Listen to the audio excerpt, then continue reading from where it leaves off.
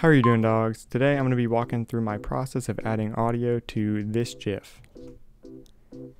So first of all, I found the GIF on Reddit. I'll post the links to the guy's Reddit account below, and then here he is here. He does all this really cool motion design stuff, so check it out if you're interested. I found the GIF and I thought it would be really cool to add some sound to it, so I kind of had to figure out the environment that I wanted to create for it and the different kind of sounds I wanted to use. It was pretty glitchy, so I knew I wanted to use some staticky sounds and stuff like that. So I started off by throwing in sound of like cassette ambience noise from Splice, and then I added some like electromagnetic frequency, I think is what it was called, just some other ambient sounds off of Splice. So then I went in and went through like the whole GIF and marked out these different spots where like big shifts happened or big glitches happened. So after I had those marked, I just went in and roughly put some different chunks of that electromagnetic sample in, and just got some interesting glitches where I wanted them. I then went in and added different effects to different little samples, little bits, so that it didn't sound too uniform, the whole thing. Then there was this one spot in the GIF where the camera perspective kind of shifts a little bit and then it snaps back into place when it glitches.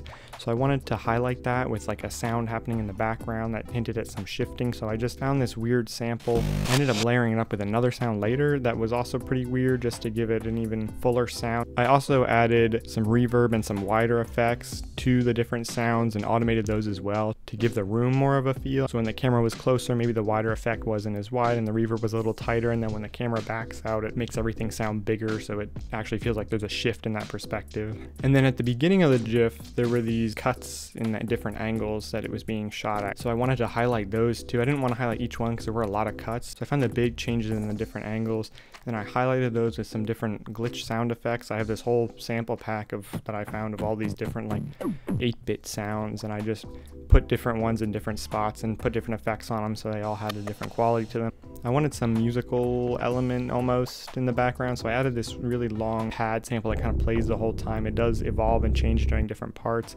Not very melodic or anything, but it has a nice haunting atmosphere to it. So that kind of added to the ambience of the room. And then on that sound, I also automated a filter sweep on it, so it kind of makes like a popping sound, like a TV changing channel or something like that, to kind of further enhance that glitched out technology feel. And then there was another part later in the sample that really shakes a lot more violently than some of the other sections, so I wanted to highlight that by making it sound like it was like a static shock or something. So I took this little part of a really fast repeated sample and I made it even faster, and I just duplicated a bunch, so it kind of had this like this shaking electrocution feel to it. Pushed that pretty far in the background too, so you can't hear it too much, but it does add this different quality to that one part, so the whole thing doesn't sound too uniform. The whole struggle with this really was trying to find different ways to make the different samples and the different pops and glitches and stuff sound different while all staying somewhat cohesive, so it didn't sound like totally different sounds. That was pretty much it. It was a lot of fine tuning and a lot of making certain parts sound just right and making it how I wanted it.